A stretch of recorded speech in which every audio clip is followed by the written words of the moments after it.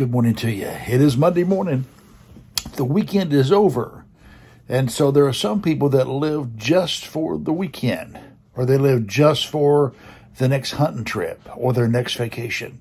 Some people live for other people. They live for their grandkids, or they live for their kids, or they live for their friends, or they live for the next big party, or they live for the next big event, or the next big thrill. That's why some people live.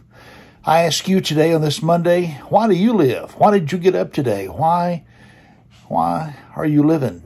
Well, hopefully you can say, Jesus gets me up in the morning time. And the reason why I live and breathe and have my being is because of the Lord Jesus and the fact that He's my Savior. And because I serve Him, because I live for Him, because I'm a child of the King, then guess what? I have reason to get up in the morning. I have reason to live because God gives me purpose. He gives me purpose. He gives me hope. He gives me the reason to get up in the morning time and go about and do what I need to do. Yes, I work a job. Yes, I have family and friends. And yes, there are events that take place I'm excited about and looking forward to.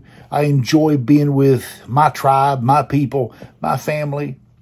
At the same time, the real reason why I live is because of Jesus. Because He gives me purpose. He gives me hope. He gives me direction. On this Monday morning, if He is not the reason why you're living, if right now Monday you're already looking toward the weekend, living for the weekend, listen, you need to have Jesus in your life so that you can live for Jesus. And then He gives you purpose and He gives you reason to get up in the morning time and a reason to go on and live. Jesus is the reason that I live, and hopefully He's the reason you live. God bless you, my friend. Have a great Monday and a great week. Appreciate you so much, and thank you for watching Coffee with the Pastor.